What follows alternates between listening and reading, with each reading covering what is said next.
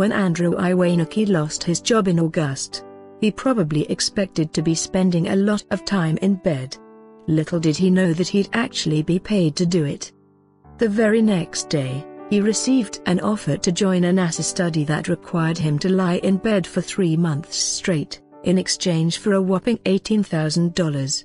My bed is in the NASA Flight Analog Research Unit in Houston, Texas, where I'm being paid $18,000 to lie down for 70 days while NASA researchers study me, he wrote.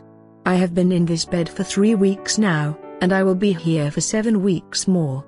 Andrew explained that the study, CFT70, Countermeasure and Functional Testing in Head-Down Tilt Bed Rest Study, is part of a 3-year effort to learn about bone and muscle atrophy in space. The team of NASA researchers have studied 54 people so far, and Andrew is the last participant. I had applied to the study a year earlier on a whim, assuming I'd never be chosen from the pool of 25,000 applicants and I'd never be able to halt my hectic life for 15 weeks, he explained.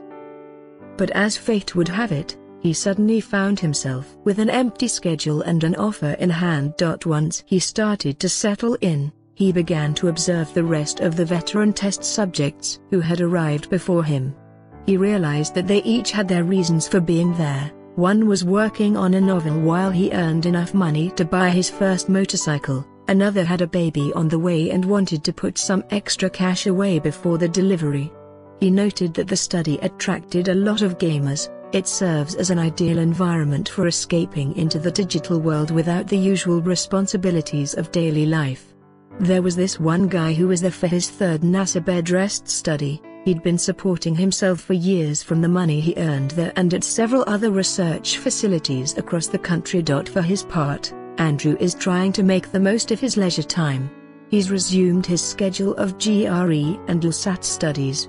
And although he expects to hit a few unforeseen demons in the next 2 months, for now he feels cautiously optimistic.